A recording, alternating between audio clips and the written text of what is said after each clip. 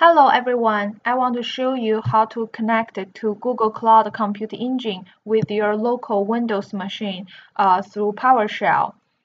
You definitely can do this with PuTTY, but the problem is sometimes you want to use a fancy editor in a more interactive way. And the problem is in those fancy editors, they are integrated only with the PowerShell, which is a built-in terminal in Windows instead of PuTTY, the third-party one. So sometimes you want this direct connection between PowerShell with Compute Engine. Also, on their Google Cloud documentation, there is only instruction on how to set up PuTTY to the virtual machine.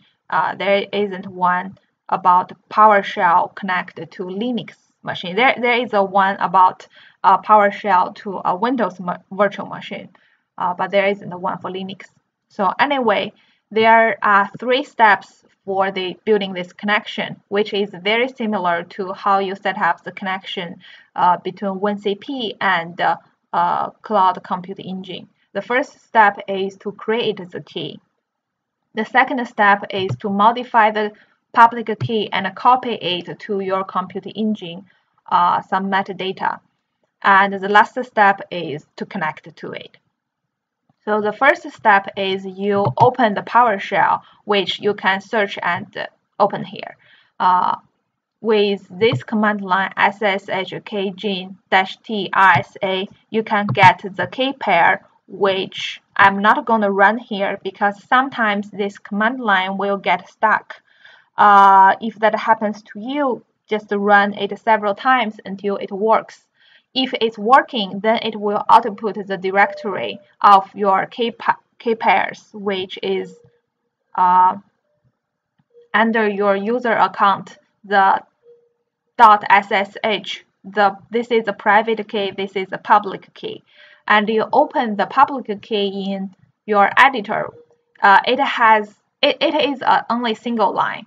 It has a format of SSH -isa and the key content, and at the very end is your user account, and this is the part we need to modify to your GCP account name.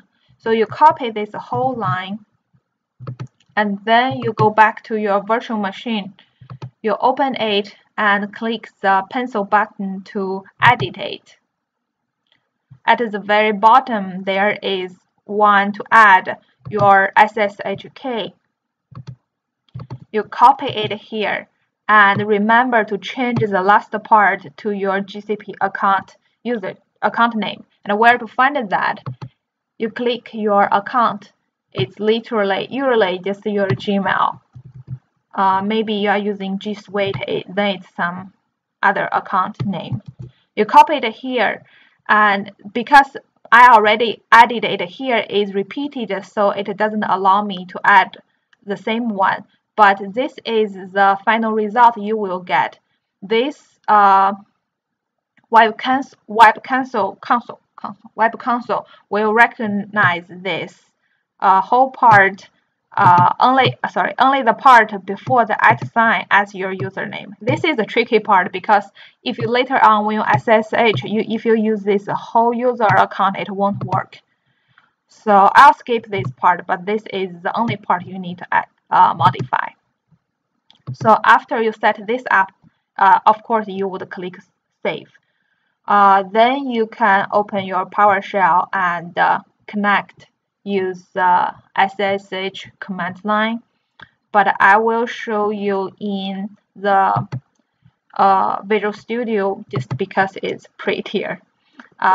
So you have SSH-i, the directory to your private key, and Windows user always have this problem of the space between your user account, and you need to add the double quotes here, and then your username, and the last part is your external IP, which you can find here.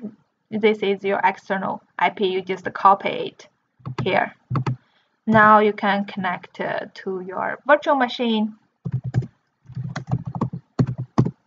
Okay, if you still get stuck on setting up this connection, please leave a comment below. I will get back to you. Thank you for watching.